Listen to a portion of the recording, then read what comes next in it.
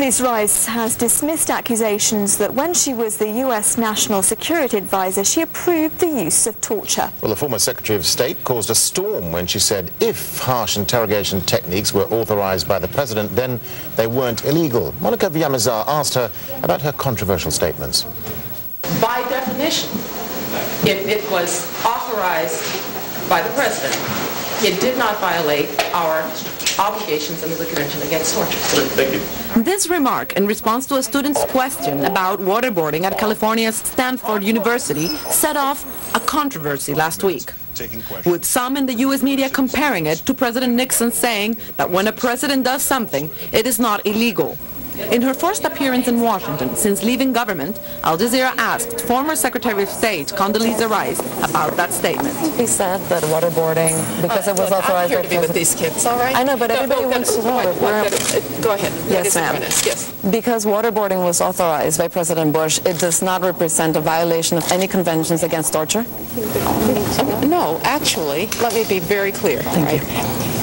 The president said he would not authorize anything that was illegal. It was not legal because he authorized it. It was because he said he would do nothing legal, and the Justice Department and the Attorney General said that it was legal.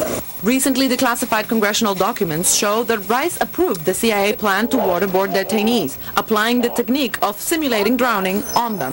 She's certainly changing her story. Either way, this is a serious problem for her. In the documents that have come out that have been declassified, it's her name that is there, either authorizing or, as she puts it, conveying the authorization. Well, conveying the authorization from whom? She only worked for one person. So she's in a bit of a bind. Either she authorized it or she conveyed the president's authorization, who she clearly does not want to implicate in a illegal torture scandal. Ladies and gentlemen, President Obama has said waterboarding is torture, but former Bush administration officials maintain it was not, and that it prevented further attacks on the U.S. I did not intend to say. Thank you very much. We'll see you tonight. I just answered your question, okay? Thank you. The Obama administration has left the door open to future prosecution of those who authorized torture, but says it won't go after the people who carried out those orders. Monica Villamizar, Al Jazeera, Washington.